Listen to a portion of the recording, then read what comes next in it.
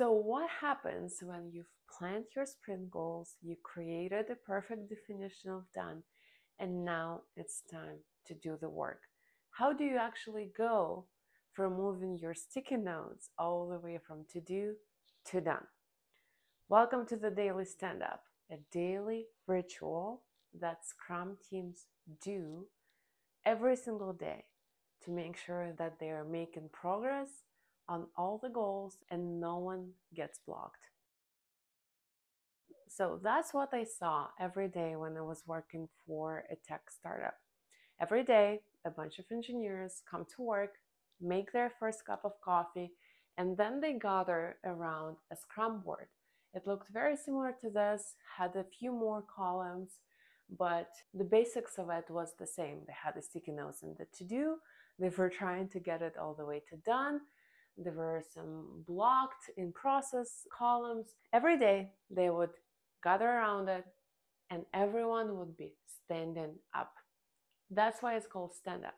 The reason why you need to be standing up is because you get tired quickly and the meetings will not go on forever and ever and ever. A daily stand up is supposed to be short, about 15 minutes. And every team member would answer a question. What did I work on yesterday? What I'm going to work on today? Is there anything that is blocking me? So every member takes turn and just answers these 3 questions. And the goal is to make sure that the Scrum board is updated, all the sticky notes are moved to the appropriate column, and if you are blocked by someone, this person can quickly unblock you. Or if you're stuck on something because you lack some skills or knowledge, and more senior members can stay with you for a little bit longer after the stand-up and give you the necessary training to unblock you. That's how it works in a team of several people. But what do you do when you're just a team of 1? And that's what this channel is about. How do we adapt all these tools and rituals that we learn from Agile and Scrum to our own personal projects and goals? I've been doing it ever since I've learned about Scrum and Agile and started adapting it to my own life. At first, for the first few years, I was doing it when I was journaling every morning. So I have developed this journaling practice that I have later called the 10x coffee practice. You can still find it on my blog. I will leave a link in the description. It's free. Take it, use it. So if you have enough time in the morning, and that's what I used to have, lovely, slow mornings where I didn't have to rush anywhere. I was working remotely. I didn't have any kids, so I could wake up, grab my coffee and journal and have my daily stand up during the journaling practice.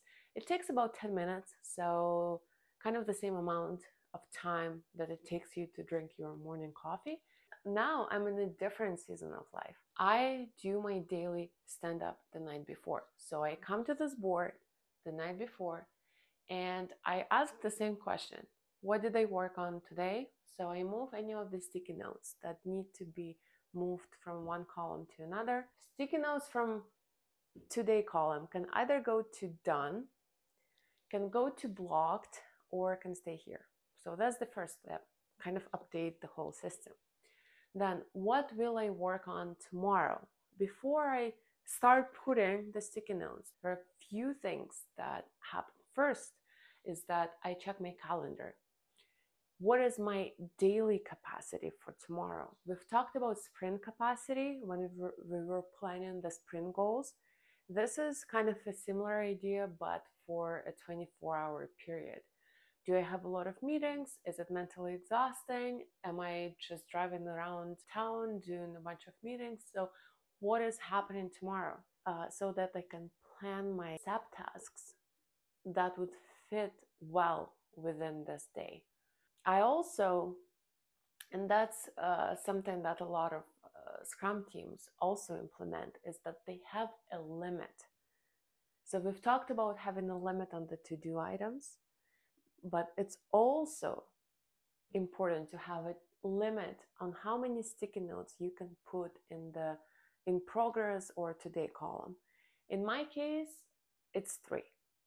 I put no more than 3 subtasks. So yellow smaller sticky notes are my subtasks. The big sticky notes are the sprint goals that this subtask belong to. So these are kind of my focus areas. I like to work at like 2 sprint goals at a time. So I just try to move like the most important ones all the way to done. So I get a bunch of work on them done, move them to done. Then I pick the next 2 and focus on those. But I move the bigger sticky notes and their definition of done to the today column, just to kind of make sure that I somehow differentiate this sprint goals from the remaining sprint goals. And I tell my brain, hey, we are focusing on this 2 and ignoring everything else. And then I create 3 subtasks. It can be 2 if I'm too busy, or it can be 1 if it's a major subtask and I just want to get it done. So I create my 3 subtasks. I also check my blocked column. Is there anything that is blocked but I can follow up on? Usually there is like a socially acceptable amount of time you should wait before following up on something. And if something is kind of like it's time to follow up, I would move the sticky note to like the next day and make sure that I follow up on that item. And then I ask myself, is there anything that is blocking me? So I'm looking for potential threats, something that will prevent me from doing these 3 subtasks. If there is something that I'm planning to do, it usually happens with deep work tasks that I like to do them early in the morning. I wake up early before the rest of the household wakes up, and I get them done while it's quiet, while my brain is fresh. So if there is a task like that, I want to make sure that I actually wake up at the early hours. So I need to make sure that I go to bed on time. If there is a task that requires me driving somewhere, because we have 1 car in our household, I need to make sure that I communicate with my husband and I let him know that I need this car for this time period, so he doesn't accidentally take the car. So I'm kind of like looking for all the potential threats. Then I also like the more advanced level of unblocking myself is to actually ask a question of how can I make it easier to achieve this goal? Is there any prep work that I can do today? Oftentimes, to be quite honest, the most helpful thing I can do for myself is to prep my food for the next day. That way, I am not distracted by cooking. I'm not distracted by the thought where I should eat. Everything is packed and ready to go, and I just need to microwave it and eat it. Kind of saves a lot of the mental capacity for the next day. For example, if I'm going out to some outdoors setting to film one of these videos, I want to make sure everything is packed, everything is charged. I've been in this situation before, I've learned my lesson. So everything is charged, prepared, the bag is ready to go. So that's a kind of more advanced level of daily stand-up, is asking a question, how can I make it easier for myself today with some of the prep work to make sure that I achieve these goals tomorrow? So I want to give you guys a closer look at the Scrum board.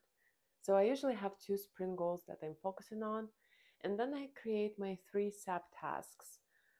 So the maximum is 3. Doesn't mean I have to do only 3. I can do more, but in this column, the limit is to have 3, no more than 3 sticky notes. And then once they're done, I just move it to done. Again, this smaller sticky notes are the next actionable steps on the bigger goal that are on the blue sticky notes. I only put the subtasks on my board that I need to do in the next 24 hours. And it might sound counterintuitive because what you are taught is to break down all your goals into subtasks, write them down ahead of time, put it all on the list, schedule it in, and I've done it for a long time before I started doing Agile. There is an enormous cost associated with listing everything up front, all the subtasks, because there are a lot of them. And the moment you see this board, you get overwhelmed, and that's the cost. But if it's just a small chunk of it and you only see a small chunk at a time, you're more likely to do it. This is a very, very useful concept that I have developed for myself. I like to tell myself that, hey, listen, you had enough time to think. You had the whole sprint planning period to think about your backlog, to think about the strategy for your life, to kind of really consider what you want to focus on for the upcoming sprint. You've had enough time to think and you've made your decision. And now it's time to turn off that thinking brain and just tune into the execution mode, just moving things to done. I don't know about you, but my brain will find 1,001 excuse why this sprint goal is no longer relevant, why I should focus on something else, why it was a stupid idea, why I should do it next sprint, not this sprint. And it's a nightmare. I deal with it still every day. And the mental image that helps me is that I imagine myself being like in these two different roles. One is a manager and one is an employee. And during the sprint, I am an employee. I kind of imagine myself working in some sort of factory where I have to go to work at 9 a.m. or whatever that hour is and move things done. And then when the sprint ends, that's when I have time to think about a sprint retrospective and what can be done different, what I should work on in the following sprint. The thinking time will come. I'm not saying that you have to mindlessly do it. The thing is that you've spent enough thinking time, that you decided on this goal. It probably means there are good goals to pursue. And all this resistance is just your brain not wanting to do the hard work. It wants a new shiny thing. And it's just kind of like dividing these two roles of a manager and an employee helps me, and I hope it will help you as well. And so a daily stand-up, I also treat it as a quick meeting between my employee and the manager. So it's kind of like I am an employee reporting to my manager that, hey, this was done, this is what's blocking me. And my manager is helping me to create the environment so that the employee can get these things done. Because ultimately, that's kind of the role of a manager, is to create a nourishing environment for the employees to do the work, to unblock them, to make sure that they have everything they need, all the supplies. That's the metaphor that's been helping me. Feel free to adopt it in your life. Well, first of all, you get to look at your Scrum board. Even though it's in your office, in your bedroom, in your guest room, it's already hard to ignore. And I talked about it in the Scrum board video. That's the major benefit. Like with the app, you just close the app and never look at it. With the Scrum board, it's there. And it's hard to escape. But the daily stand-up also kind of forces you to engage with it. Move the sticky notes. Think about what you should be doing next. It keeps it relevant and up to date. Every time you look at it, you kind of have a visual snapshot of where you are in the sprint. So even by looking at this Scrum board, you can see that I'm working on 2 sprint goals. One has not been started. So I'm kind of, in the beginning of my sprint. That's good. I'm making some progress. It also keeps you focused on the next actionable step, not at the whole overwhelming amount of things to do. And that's, again, I think the major lesson that I've learned about personal productivity is that you have to do everything you can to reduce the overwhelm and to reduce the perceived effort of the desired action.